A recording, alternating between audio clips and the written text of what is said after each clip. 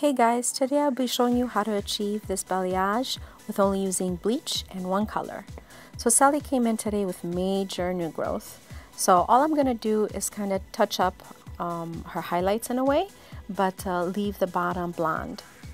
And I'm going to use a color just to lift her new growth just a little bit, and then use the same color to tone the rest of the blonde.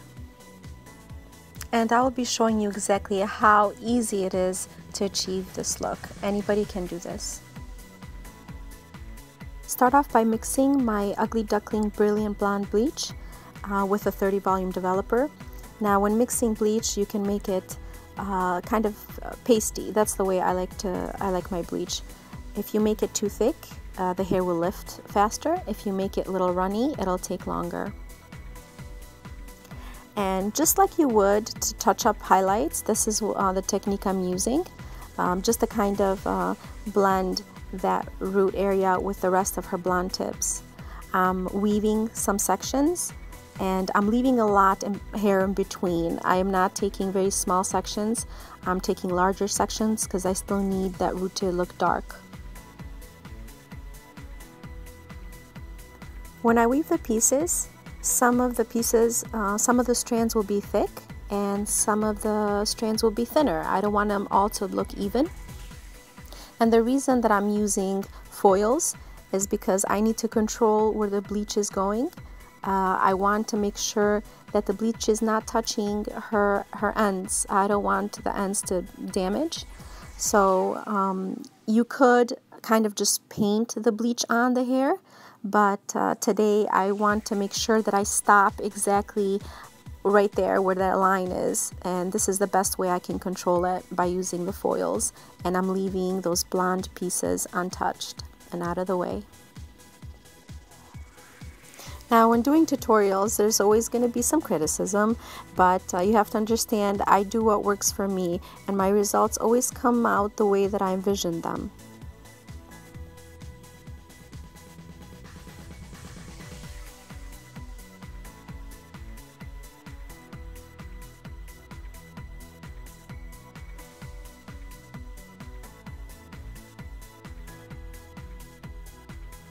Keep checking the foils, and when you see that it became a pale blonde color, you rinse it out and dry the hair and bring her back to the chair to apply the second part, which is right now I'm mixing Ugly Duckling 10V.